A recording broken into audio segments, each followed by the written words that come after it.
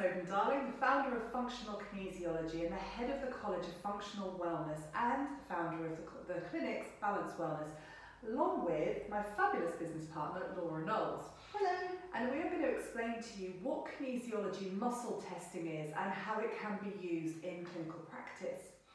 So kinesiology muscle testing comes from applied kinesiology, which was developed in the 1960s by Dr. George Goodhart, who was a chiropractor in America.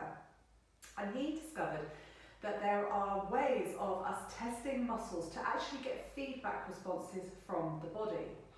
Now his work went on to become a whole big body of work, and it is used by a variety of different practitioners. So it's used by chiropractors, it's used by some functional medical practitioners, it's used by kinesiologists like us, and it's used by a whole variety now. I see personal trainers doing muscle testing and all sorts of things.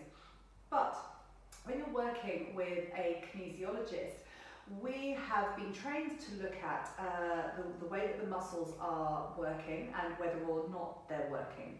And I'm going to talk you through a little bit more about that. What Dr. Goodhart discovered over his career was that there are 42 muscles in the body that have links via the nervous system to the organs and the meridian in Chinese medicine. And so we can actually test what's going on in this circuit by finding the right muscles. This is where kinesiology gets really interesting, because just by how someone's walking, if they're saying that they've got pain in their quads, we're thinking, oh, that's to do with the small intestine. Or if they've got shoulder pain, we might be thinking about lung or immune issues. So it starts to send us down this really interesting rabbit hole of the signals that the body is giving us. But that's kinesiology. If you're just looking at what is kinesiology, or what is kinesiology muscle testing, or what is this weird thing that you're going to be doing in my session, I'm going to tell you that now. So, when we go to test a muscle, we're basically applying pressure, and it's a little bit like finding the biting point of a clutch. So, I'm going to ask Laura to resist my pressure. I'm going to ask her to hold against me. And I'm pushing this way and she's holding that way. So if you hold out for me, and as you can see, I'm not actually having to press very hard, and that's switching off Laura's muscle. Now what does this mean? Well, when we're testing a muscle, I liken it to trying to turn on a light switch. And if I'm testing the muscle, what I'm doing is I'm pressing the switch, and information has to go through the switch, through the cable, through the fuse, and to the bulb, and then the light has to go on. What that means as a kinesiologist is there's a stack of reasons why a muscle might not switch on, including damage to the nerves. There might not be enough hydration in the body. There might not be enough nutrition in the body. There might be a really big emotional issue going on. There could be an issue with the organ underneath. There could be a host of reasons why this muscle isn't switching on. But we then apply tools to make it switch on. One of which, I'm going to test this muscle, is we actually like to rub some points. So just for you to see, I'm actually going to rub a spinal reflex on the back of Laura's neck to switch this muscle on so that I can show you some of the magic of kinesiology. Now if you're starting to play around with some muscle testing in your clinic, I would always recommend that the person that you're working on has had water, because water is one of the or dehydration is one of the fundamental reasons that muscles won't be working and that you won't get a good read, and that can be quite off-putting when you're first starting out.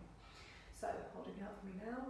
This muscle now, I can put loads of pressure on, loads and loads and loads, and it's holding beautifully, absolutely beautifully. And that's what we want from our muscles. We want them to be nice and strong when they're challenged. But to give you an example of how we would work with this in clinic and how you can use it in your practice, I'm going to ask Laura has a few skin issues, and I'm going to ask her to contact a skin issue with a couple of fingers. And just hold on to it, because this is how we start to use the muscle testing to be able to get right in to working with issues. So now Laura's holding that bit of skin issue, and the reason that she's holding it is there's There's a lot of neurology that happens in kinesiology. Like I said, there's a lot of reasons why a muscle won't test. And if there is pain, so if Laura had a bad knee, I could get her to hold the knee, and those pain signals would, a lot of neurology would happen around them. But also Laura's, with her skin issue, there's a lot of neurology. Her body's clever. It knows that there's an issue in the skin there. So whilst Laura's contacting this, I'm now pressing on this muscle and you can see it switching off again. Now that's telling me something. It's telling me that the body can't resist the challenge of being the muscle tested whilst she's holding this. This is a stressor to her body. This is something that, the body would like to be able to actively remove. So the way that we work with that, you can use many, many tools. So there might be, if you're a chiropractor, there are chiropractic adjustments, a variety of things that you can do. If you're an energy therapist, you might be using anything from crystals to colour, a whole host of things. As a functional kinesiologist, I work with batch flower remedies and I also work with nutrition. So I want to show you what that looks like. So I've got a little selection here of things that are commonly to do with skin.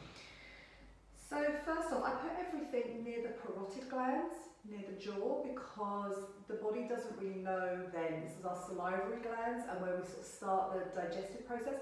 So the body doesn't know that it's not in the mouth. The skin's quite thin, so we're popping it right near her parotid gland. We're just going to see, with her fingers still there, does this make a difference? Yes, look at that. Can you see? If I take that away, absolutely nothing. And the difference is when that muscle is really nice and firm, I have to put some real welly in to try and get a response from it. So that was a batch flower remedy. That's actually for overwhelm, and Habitat has been working quite hard lately. So let me try a few nutritional supplements. No, not that one. It's vitamin D, really common for skin, but no, didn't want it on this occasion. So let's try something else. Holding out. Ah, lovely.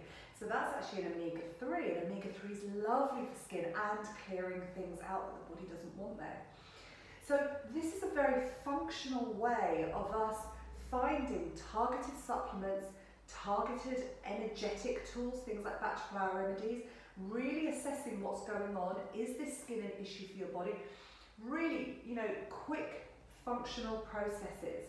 And further down the line, if people aren't, making changes, they're using the targeted supplements, we work a lot with diet, we work a lot with hormones, you can then start to add in other things like lab testing and all sorts of other bits and pieces. We can work on the structure of the body, we work as kinesiologists biochemically, so with nutrition, with diet, with food sensitivity, we work emotionally, we work electrically because we work with 5-element theory and acupuncture holding points and meridians, and we work structurally because we're looking at those 42 muscles and how they actually change posture, and even by changing our posture we can actually put huge pressure on structures in the bowel such as the ileocecal valve, we can put pressure on our jaw, we can cause all sorts of issues. So, anything I've missed? No, that was wonderful. So that is a beginner's guide to kinesiology muscle testing.